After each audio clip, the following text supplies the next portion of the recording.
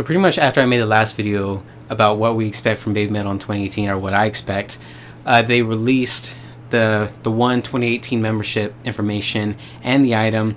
It's another, I guess, face towel. I don't think it's just regular towel.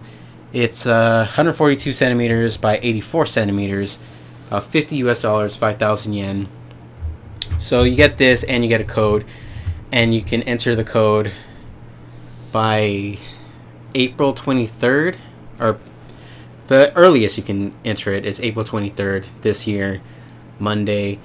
And it's good until March 31st of next year. That's when the whole One membership thingy is good for. So I kind of wanted to change what I said in the last video, because I was kind of saying I don't want them to do the One membership thingy. I want them to open a whole worldwide store and have everybody buy it and all that stuff like that.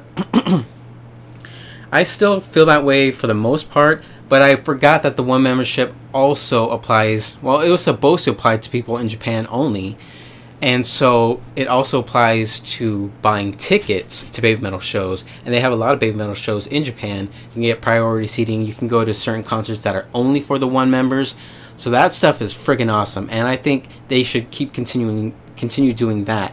But I think it's stupid to have a One membership where you can buy like Baby Metal Live Blu-rays or special editions of their album and all that, but you have to be a member of the One in order to do that. I think that's personally stupid. Maybe if they had some extra merchandise, like some extra behind the scenes stuff or whatever, I don't know, that would be kind of fine, just like with Linkin Park Underground. But special editions of the albums and the Blu-rays and t-shirts and all that, I think it's kind of stupid. So will I get it for this year? Maybe. I say maybe because I think they're going to have a new album this year. I really hope they're going to have a new album this year. If they do, then I want to get the One membership and be ready for all that stuff. If they don't release a new album and it's just the same old stuff over and over this entire year, I'm definitely not getting the One membership.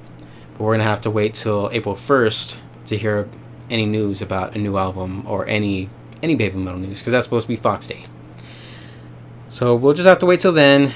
You guys, leave a comment telling me if you guys want to buy the One membership, or if you're going to wait just like I am, or just whatevs. And give a thumbs up this video if you liked it too. And subscribe to my channel for more Baby Metal either news, reviews. I'll also do other otaku related stuff, cosplay, talk about anime, do figure reviews and unboxings and all that kind of stuff. So yeah. And as always, don't be afraid to be an otaku.